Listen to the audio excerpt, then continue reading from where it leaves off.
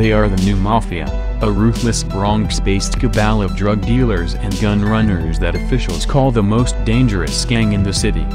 The Mac Baller Brims, a set of the National Bloods gang, form a terrifying band of crime-happy hoods who own much of New York's street drug trade and dominate Rikers Island, where they control the contraband and decide who lives and dies, police and jail sources say.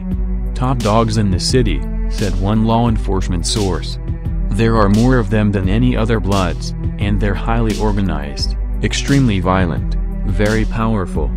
Other gangs fear them.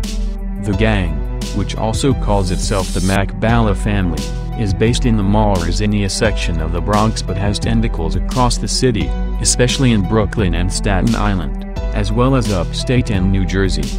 Its violence has claimed at least 5 innocent bystanders, 3 of them teenage girls, authorities say.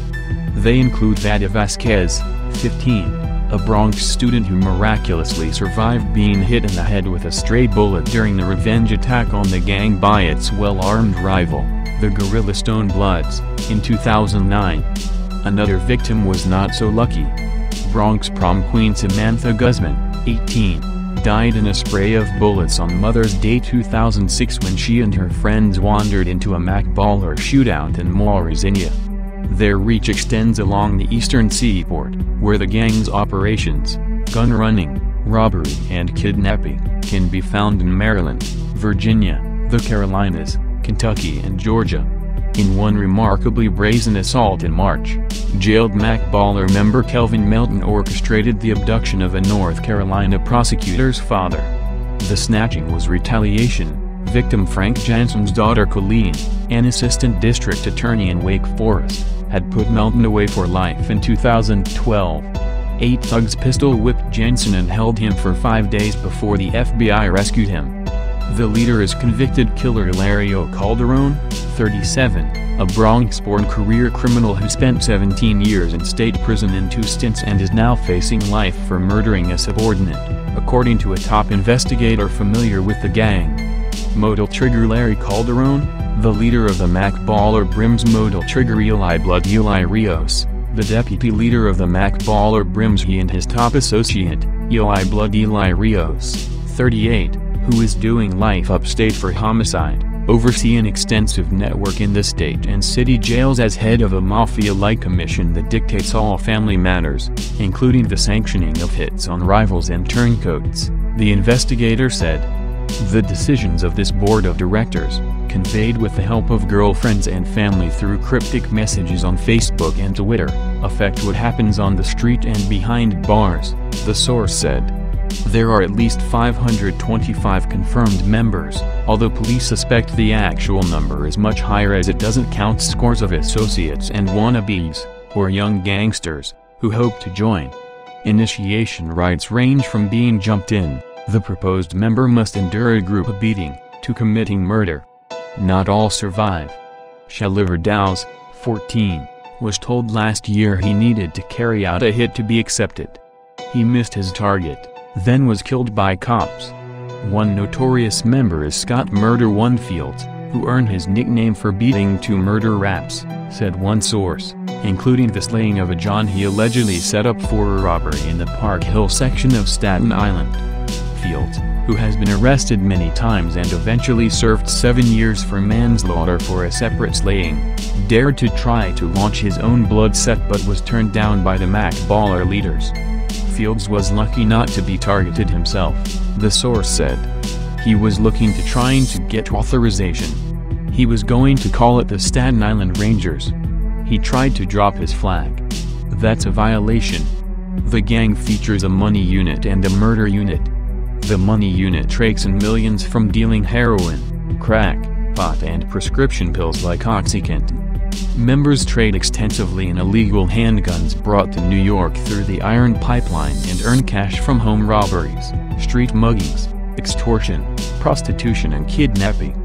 That doesn't include their control of a bustling underground market of contraband at Rikers, where a single loose cigarette, known as a finger, can fetch $10 and vulnerable inmates pay protection money to avoid being stabbed or beaten. Assault in the big house also pays well. The MBBs supply hospital-grade scalpels for $100 apiece, tiny, razor-sharp weapons favored by inmates for slashing enemies. Some of these guys have a lot of money. There are Mac ballers who have properties, businesses, real estate companies, houses in New Jersey. They're not stupid. A source: one alleged supplier was gang associate Michael Lucky Walcott, an employee at St. Luke's Hospital, who took used scalpels straight from the surgical discard bins and had women smuggle them into jail by hiding them in body cavities, the sources said. The gang is also heavily involved in the rap industry, law enforcement sources say. A young artist calls himself Bala Mac, though it's unclear if he's a member of the gang. Some of these guys have a lot of money, said one source. There are Mac ballers who have properties, businesses, real estate companies, houses in New Jersey. They're not stupid. Like Italian gangsters, the MBBs have their own language and customs, which date to 1969 in California and a group once called the LA Hat Gang. Their name changed in the 1970s to the 5'9 Brims, their home turf being at 59th Street in South LA's Harvard Park, as the Bloods grew and unified out west before an East Coast branch was created in 1993. That occurred when jailed leader Omar Porti established the United Blood Nation in Rikers to battle the more powerful Latin kings. Known as OG Mac, for original gangster, Porti set up 10 sets of Bloods across the city. One was named the 59 Brims after its LA counterpart, though it operated independently. The Mac Baller Brims, which formed in 2001, are the most powerful of the 4 Brim sets in New York, collectively the New York Blood Brim Army, and are now seeking to break away because of their numbers and influence. Their name mixes a tribute to Mac Porti with slang for gangster or drug dealer, baller. They embrace a code of ethics every bit as strict as the Mafia's omerta. Gang member Frank Russell participated in a botched and unsanctioned home invasion robbery in 2011 in which one of the MBB members was killed and another, George Ramirez, was wounded. Instead of helping his companion, Russell bolted and left Ramirez behind. Modal trigger Diana Rodriguez holds a photo of her daughter, Samantha Guzman, who was gunned down in a 2006 gang shootout. Photo: Robert Calfas Calderon and Rios then allegedly put out a hit on Russell, who was killed by 3 associates, the charges state. Rios could face more time but is already serving life for a cold-blooded slaying on a Bronx street in 2004. The killer, accompanied by half-a-dozen gang members, was apparently put off that the victim, Paul Anderson, and a companion dared to be in the area, asking the pair, "What are you doing on my block?" So he pulled out his gun and chased the two as they fled. Rios killed Anderson and wounded an innocent bystander in the knee. The new indictment, which comes on the heels of a takedown of 14 top Mac ballers in Binghamton in March, spells out 109 alleged crimes, including 2 homicides and 4 attempted murders. Bronx DA Robert Johnson called it an extensive catalog of violent crimes.